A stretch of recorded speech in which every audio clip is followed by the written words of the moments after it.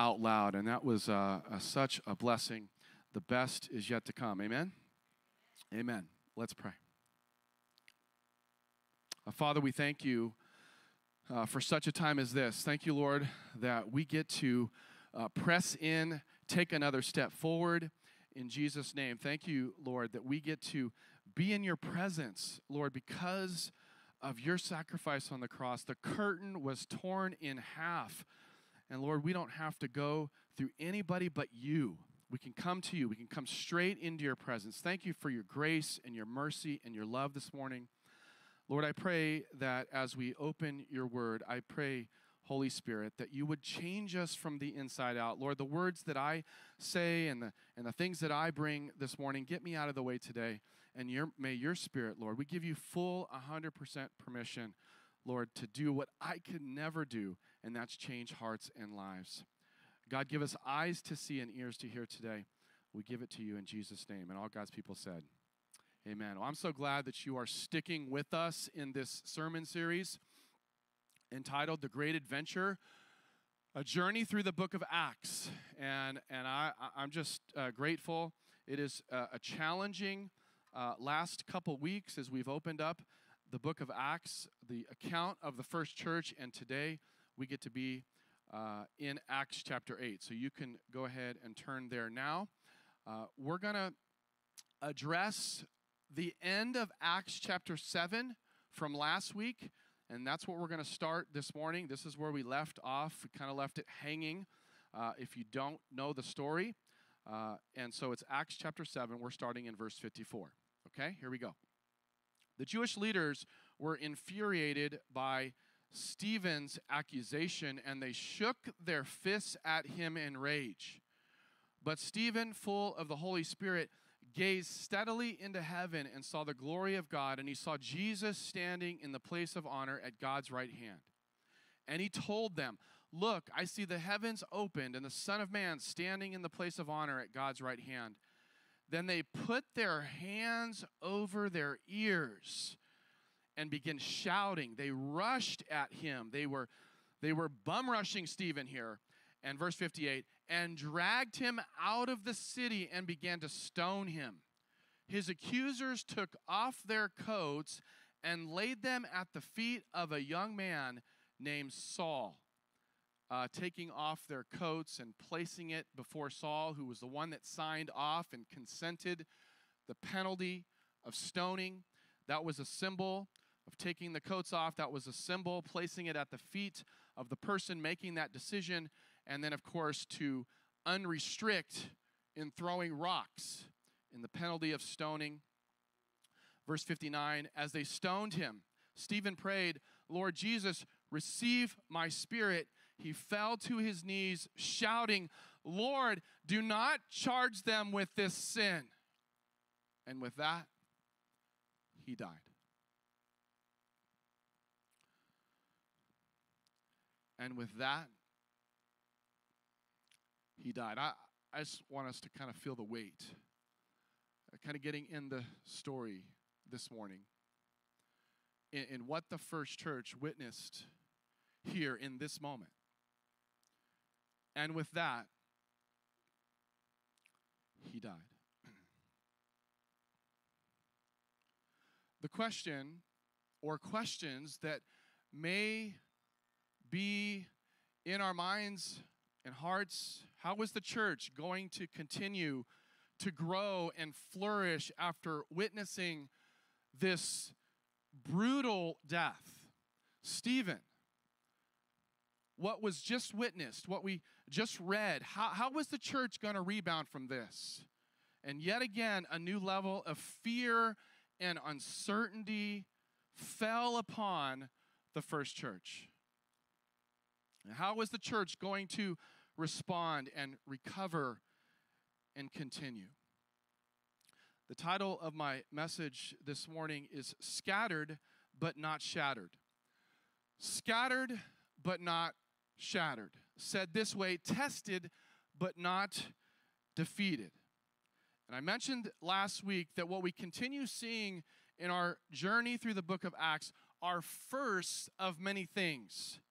Stephen is known as the first church martyr. The first one killed because of his faith in Christ. And that's difficult for you and I to understand how and why this happened. Could this have been prevented? I mean, couldn't Stephen just have gone with the flow of cancel culture? I mean, if only Stephen kept his mouth shut. You know, isn't our faith meant to be kept private anyways? Was the temper tantrum by the religious leaders even necessary?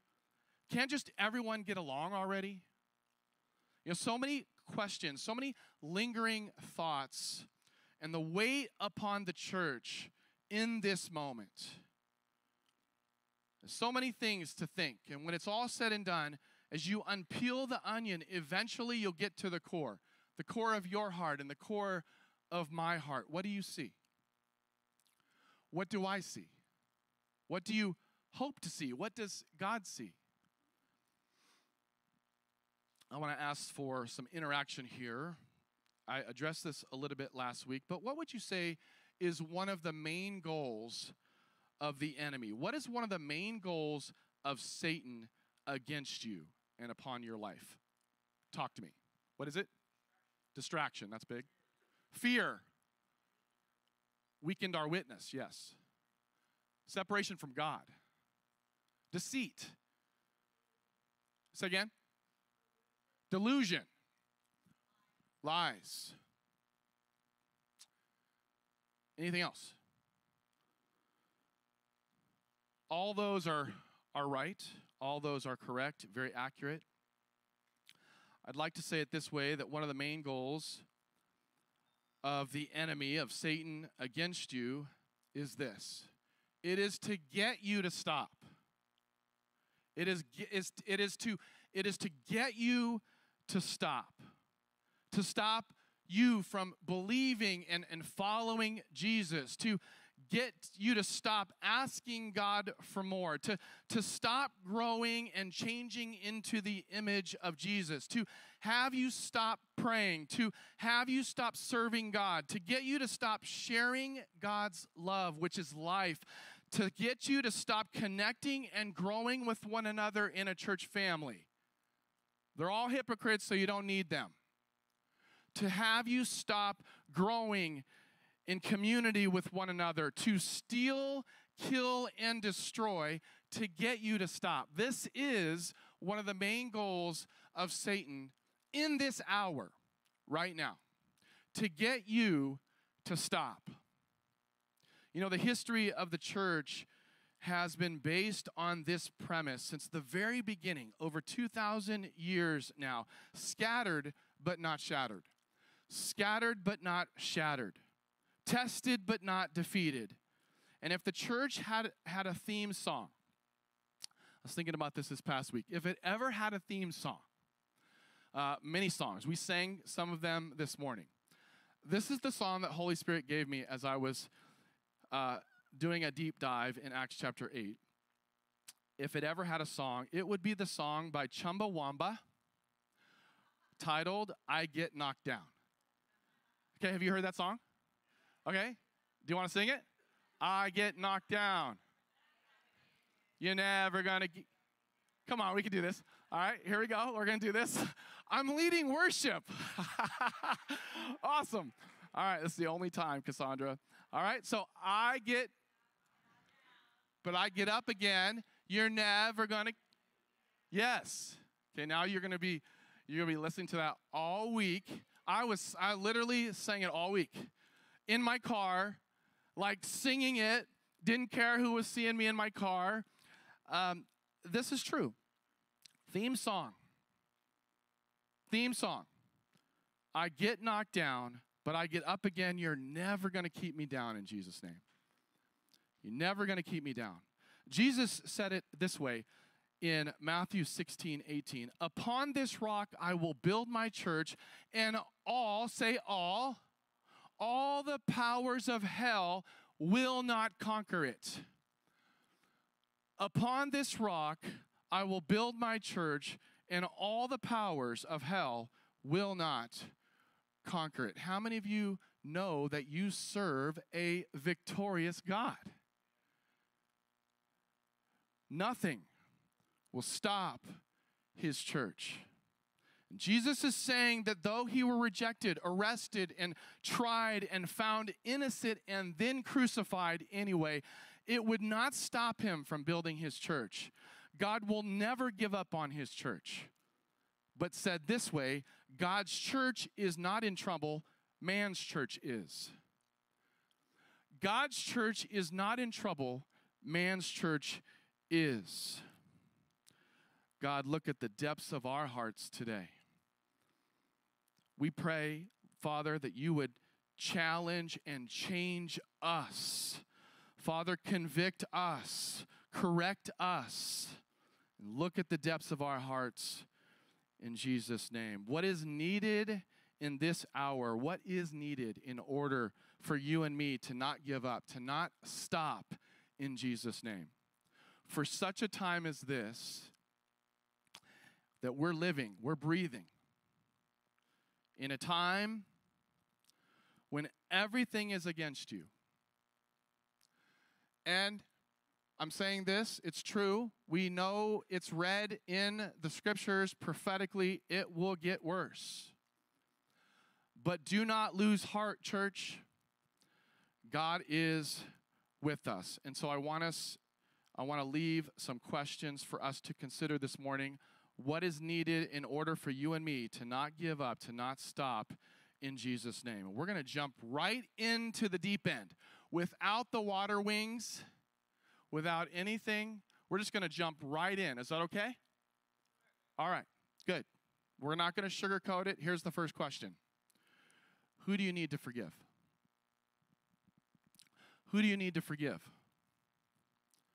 The faith journey that you and I are on, as we look back and reflect at the first church, the faith journey is meant to walk lightly. It's meant to be without burden. In fact, Jesus said it this way, that my yoke is easy and my burden is light. This was one of the most frustrating, discouraging scripture passages. How can his yoke be easy? How can his burden be light when everything is heaping weight on your heart and on your mind and on your soul? We've seen the things that weigh down God's people, the church. We've seen what weighs down the church in hypocrisy. We've seen that division and discord weighs the church down. Jealousy, we talked about this last week. A church club mentality also weighs the church down. A pretend life weighs you and me down. And also slander. And so we are also weighed down when we harbor resentment and blame. This is the opposite of forgiveness. Who do you need to forgive today? Who do I need to forgive? C.S. Lewis said it this way, everyone says forgiveness is a lovely idea until they have someone or something to forgive. You see, God knew what was coming upon the church, that there would be a perfect purpose and a perfect plan in the midst of Stephen's brutal death. It's hard enough to witness the martyrdom and even read about it of Stephen, let alone his prayer as he was being pummeled by rocks. Father, forgive them, for they do not know what they are doing. How could Stephen even be praying that? You see, Stephen lived out the way of Jesus to the end. This was in fact what Jesus did on the cross. As he was being crucified and brutally beaten, killed, as if they were going to shut him up because they didn't want to hear the truth anymore. Jesus on the cross said, Father, forgive them, for they do not know what they are doing. And in a prophetic way, Stephen would pave the way for the church to continue the way forward in how to treat those who persecute and those who mock and those who try to separate you and me. This was going to be the template, to pray for them and not withhold forgiveness in our mind and in our hearts. Who do you need to forgive today? Acts 8, verse 1, Saul, and yes, we'll get to this in a bit down the road, Saul being the one who is Paul, his name being changed, Saul was one of the witnesses, and he agreed completely with the killing of Stephen.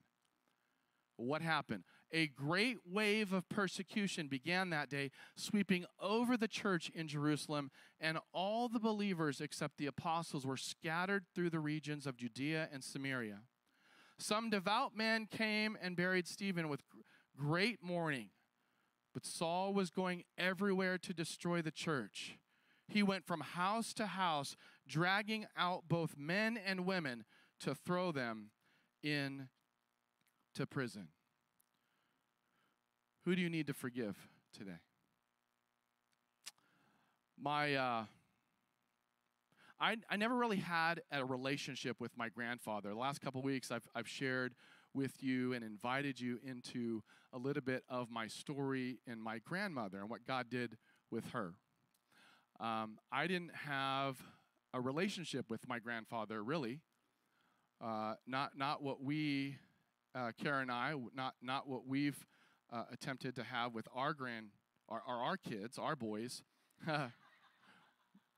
Is there news to be? All right. But to have a relationship with their grandfathers. And but I didn't have that. I didn't have that relationship. And my grandma, as I shared that picture with you last week, my grandmother and grandfather, they divorced when my dad was very young. I think 9 years old. And so I knew my grandparents as right. I had two sets of grandparents there. And my grandfather, bless his heart, he served in World War II. And he received the Purple Heart Award. He was a prisoner of war, a POW. And I remember when my grandfather died, I was a senior in high school. Just confessing to you, when my grandfather died, there was a thing in my heart where I said, I'm glad he's burning in hell now. And the reason is because the times I interacted with my grandfather, the relationship that I had was not fun. He, most likely because of what he experienced being a POW, prisoner of war, he was very psychologically damaging to people. And he made it a plan that every time my sister and I would go visit, it was like a goal of his to psychologically damage me. And so it was not a good relationship. It was just bizarre. And one of the things that my grandfather did, he actually collected coins. And there were a few times when he would tell my sister and I, hey, I've got money for you guys. I want you guys to enjoy the money that I have. And he had these big, like, bottles and of, like, just coins. Like, I'm talking, like, quarters and $50 and even $1 coins. And so that was just kind of a regular thing. And this one time, I just, like, burned in my mind even to this day. He said, okay, I got money for you guys. Okay, beg. And we would have to, like, bark. Like, the more he would sort of, see that, he'd be like, okay, how much do you want? I got money for you. And so he would run in this back room and come out with this, just huge bottle of just coins, and he'd spread it out into the middle of the living room and say, okay, get your coins, get your money. I remember my sister and I, like, putting it in our pockets and our shirts and our hands, and we were collecting, and in the middle of that, he screamed, stop! And it was just like, whoa, And he says, "Stop stealing my money." And I just remember, like, I just burned in my eyes. Feels like it even just happened yesterday. And it was just like this pinnacle moment where I said, I hate this man. How dare him? And that pretty much changed moving forward, because that was a regular thing. And when he passed, senior in high school, when I was a senior in high school, I pretty much didn't think much about him anymore. I figured, at least my life is better now because he's not here. And years later, not even thinking about my grandfather at all, I was mowing the lawn, and I had some music playing. It might have been Chumbawamba. Maybe. And I like literally, it was one of the few times that I heard the audible voice of the Lord. But at first, I discredited that was God's voice, because I heard, "Why do you hate me?" And as I was mowing the lawn, I remember like looking back as if somebody was right there saying, "Why do you hate me?" And I dismissed it. Must have been the pizza I ate the day before. And so I just continued on. And I'm not even kidding. A minute or two later, it was louder. "Why do you hate me?" I mean, at this point, I'm turning off my Chumbawamba. And I'm Lord. I said, I got to stop mowing the lawn. And literally, the third time, "Why do you hate me?" And at this point, the third time, and when God wants to speak to you, he will ask you that third time, boy, you just know. And at that point, I'm like, okay, Lord, I know that that's you. What do you mean, do I hate you? And it was as if this verse, go ahead, Connor, put up 1 John chapter 4. This came to me, 1 John chapter 4.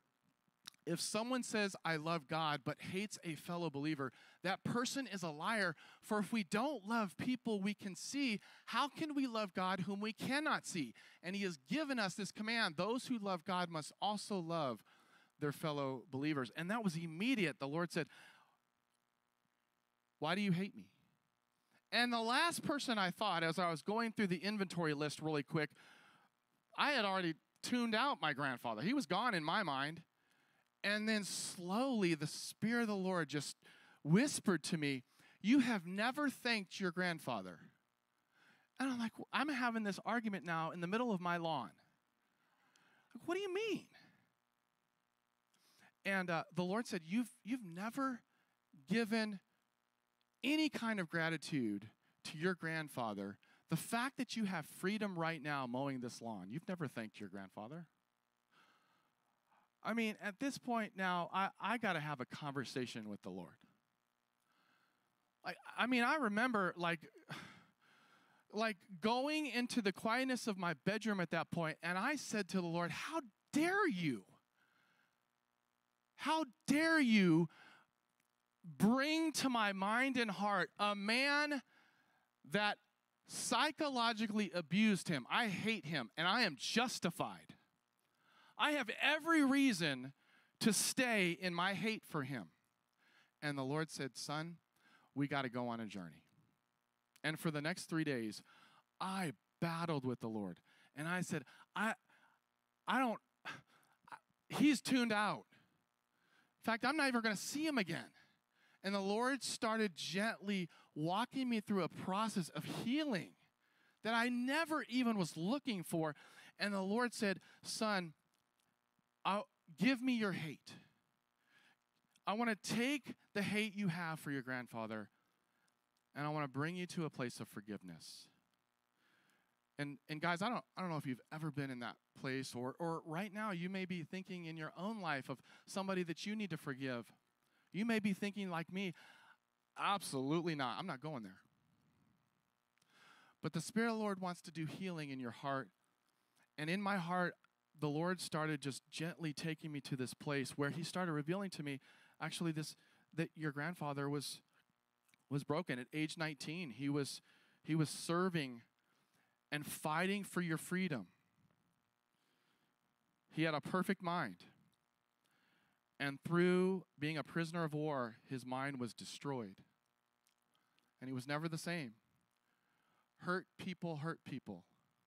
And the Lord was starting to gently just take me to this place of being able to forgive him. And in fact, there will be a reunion. The Lord showed me that he had accepted Christ. He made a decision towards the end of his life, my grandfather. And I get to see him.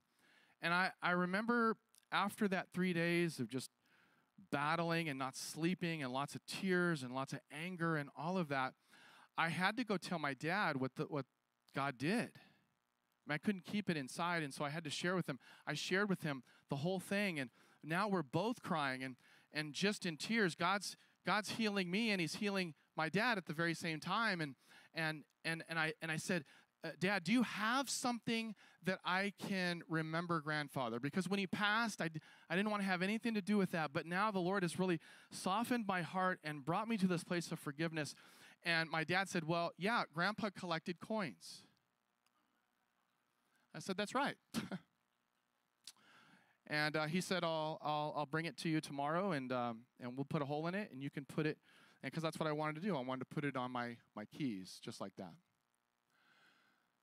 Here's the thing. This doesn't really mean much to you all, but it's very significant to me. I keep this on my keys, so every time like if I'm at a ball game or anytime I do the Pledge of Allegiance, I have those keys in my pocket, and I'm holding them as I'm singing the Star Spangled Banner or anything of that nature to remember my grandfather. On the other side of this is the year. This was unintentional when my dad gave me this. 1945 was when my grandfather was in prison, when he was taken into captivity and imprisoned. Actually, I misspoke. 1945 was when he was released. When he was released. He was freed in 1945. And this coin reminds me that, in fact, I was set free. I was freed from the bondage of withholding forgiveness from someone that I didn't even realize that I was doing that. I'm grateful that God is gentle in his correction. Who do you need to forgive today?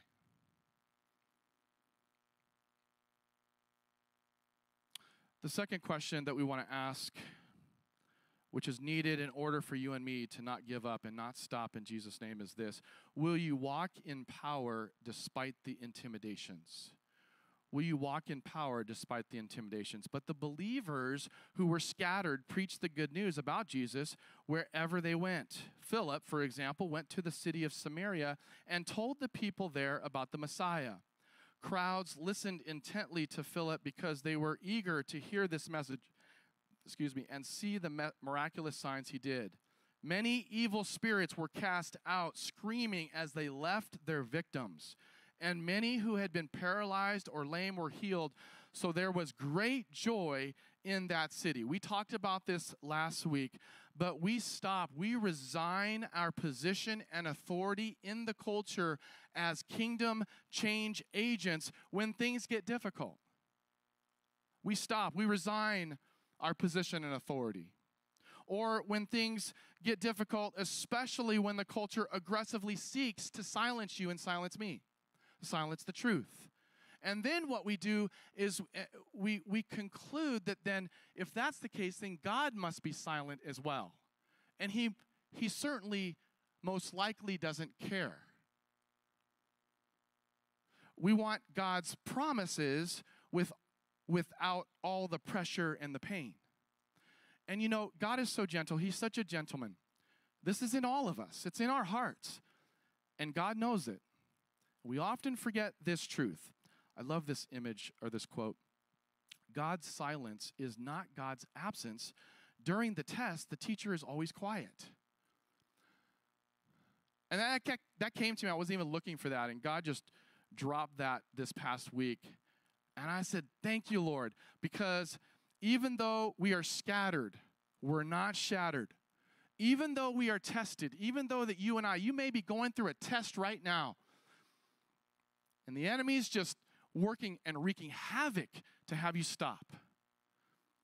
You are tested, but you're not defeated in Jesus' name. To repeat, verse 3, but Saul was going everywhere to destroy the church. He went from house to house, dragging out both men and women to throw them into prison. But the believers who were scattered, they preached the good news about Jesus wherever they went. We have seen that Stephen is known as the first martyr. Interesting that Philip is known as the first missionary.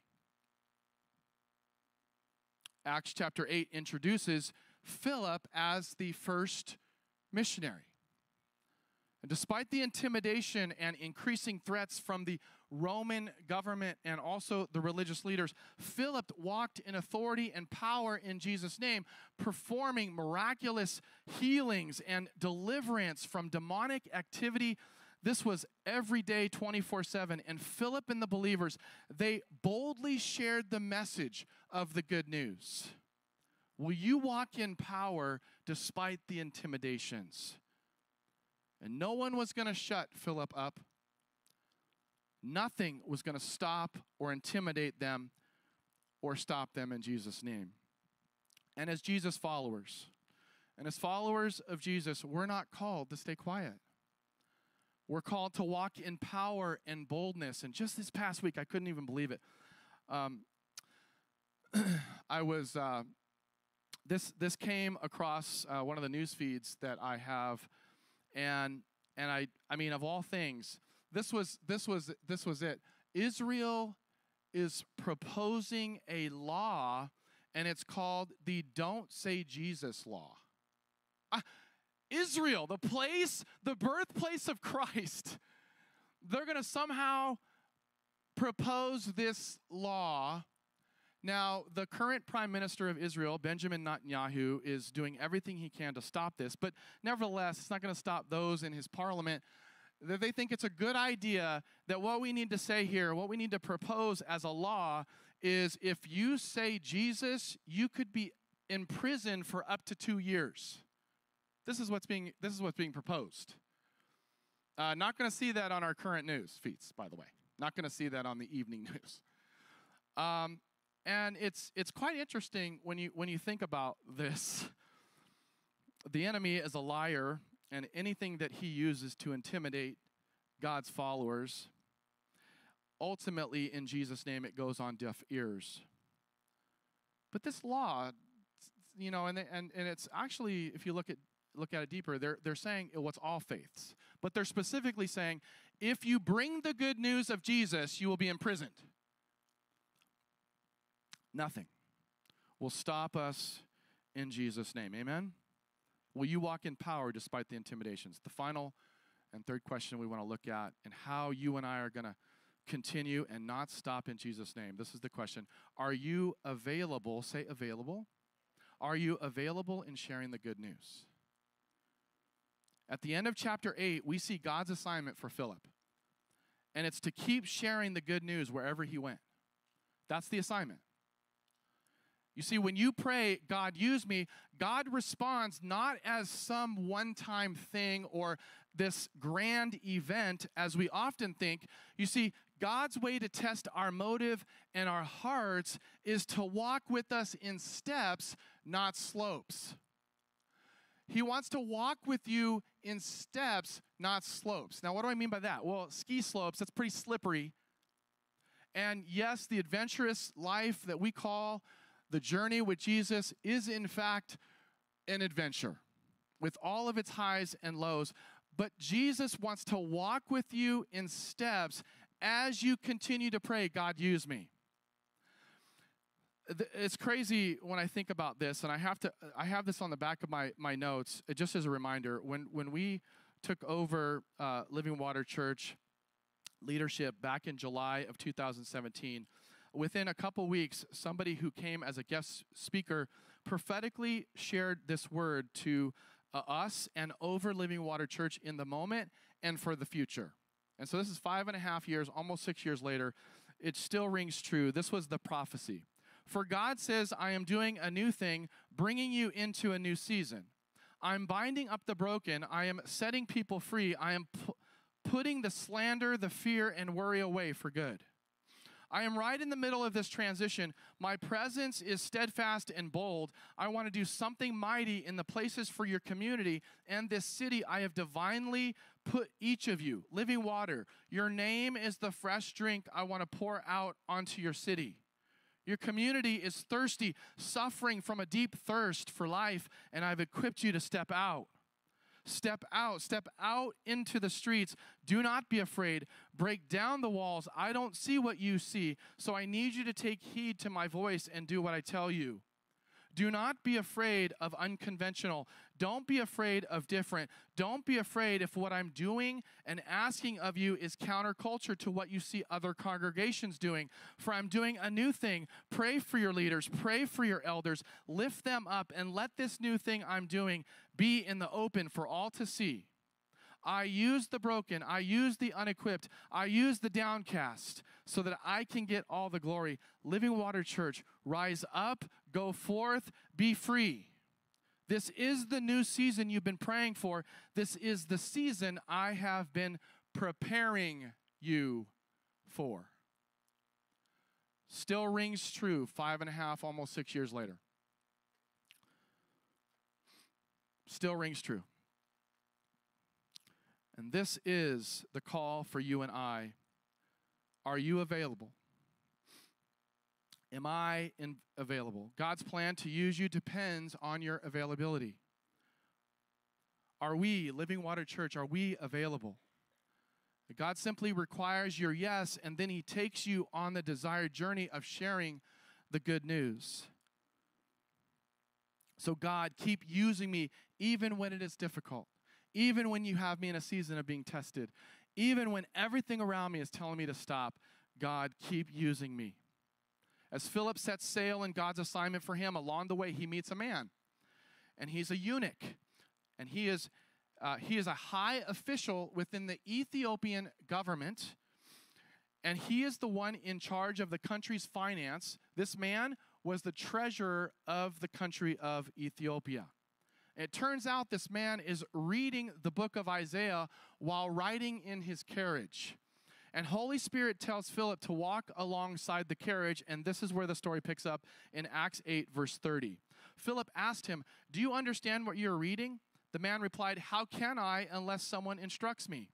And he urged Philip to come up into the carriage and sit with him. The passage of scripture he had been reading was this, and this is found in Isaiah 53, 7-8. He was led like a sheep to the slaughter, and as a lamb is silent before the shearers, he did not open his mouth. He was humiliated and received no judgment. Who can speak of his descendants? For his life was taken from the earth. The eunuch asked Philip, "Tell me, was the prophet talking about himself or someone else?" So beginning with this same scripture, Philip told him the good news about Jesus. Are you available? Am I available in sharing the good news?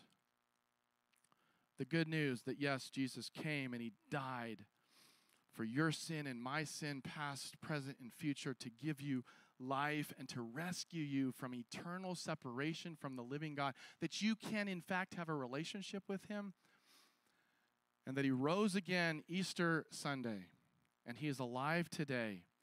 And he is all about making us changed in the image of his Son. As the story goes, the eunuch decides to receive the good news. His immediate response was this: I just received Jesus. I gave him my heart. I gave him my life. I surrender my life to him. I have to get baptized now. This is what's happening in the story. And so Philip orders the carriage to stop. He says, stop moving. And they find some water down the way, and they went down to that water, and Philip baptized this man. Set free, baptized in spirit and in water. Have you been baptized in spirit and in water? Saying yes to sharing the good news and being available is signing up for an adventurous life. The best life, more than what you will ever think or imagine. Scattered but not shattered, tested but not defeated. Nothing will stop us in Jesus' name. We are in this together. We are in this together. Finally, I want to read 2 Corinthians chapter 4, 7-12 from the message. If you only look at us, you might well miss the brightness. We carry this precious message around in the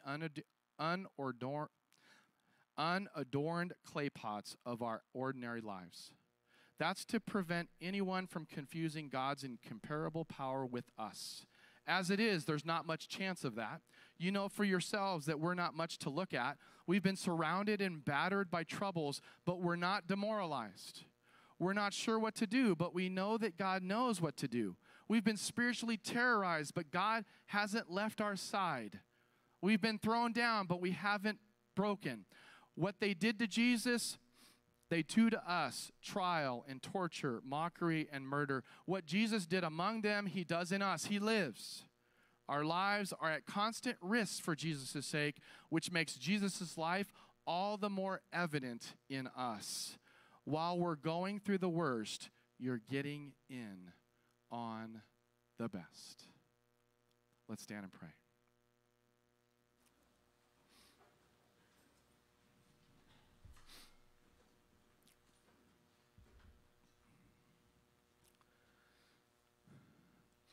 As we take some time here at the end to pause and consider the questions that have been asked to us today. Who do you need to forgive? Will you walk in power despite the intimidations? Are you available in sharing the good news?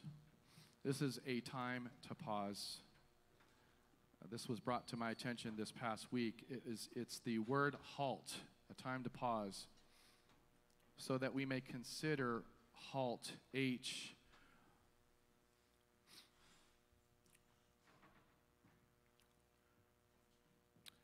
Who do we hate today?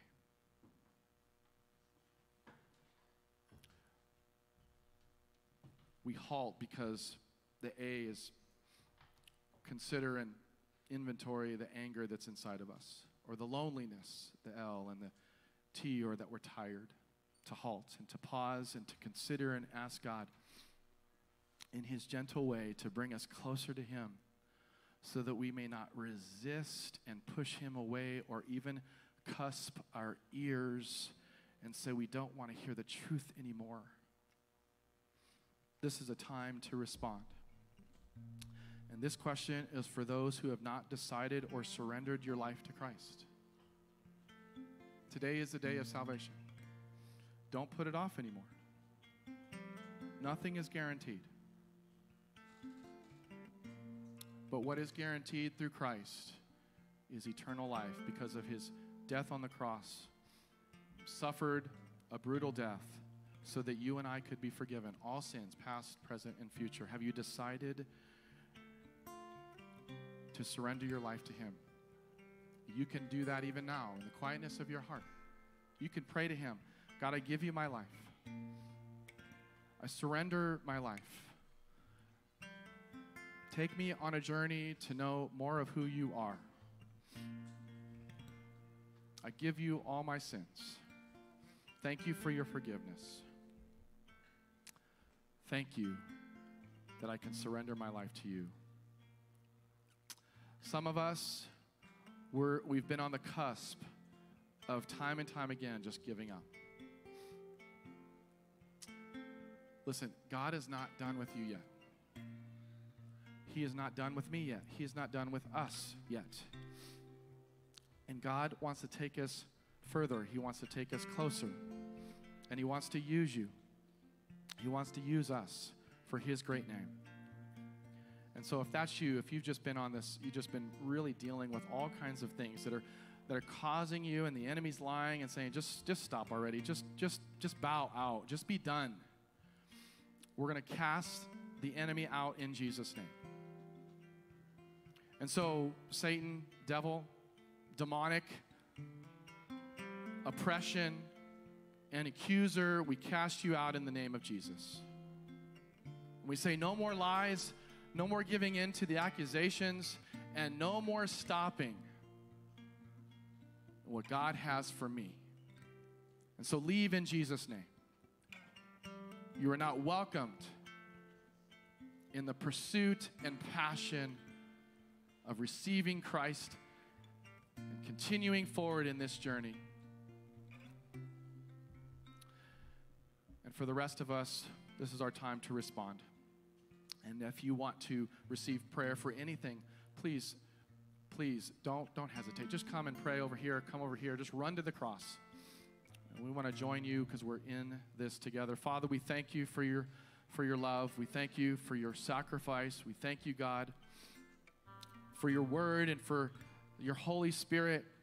Thank you, God, that you're always in the place of convicting and changing us. Father, we say yes today, yet again, for it is your kindness that leads us to repentance. So change us, Lord. We love you in Jesus' name. Amen.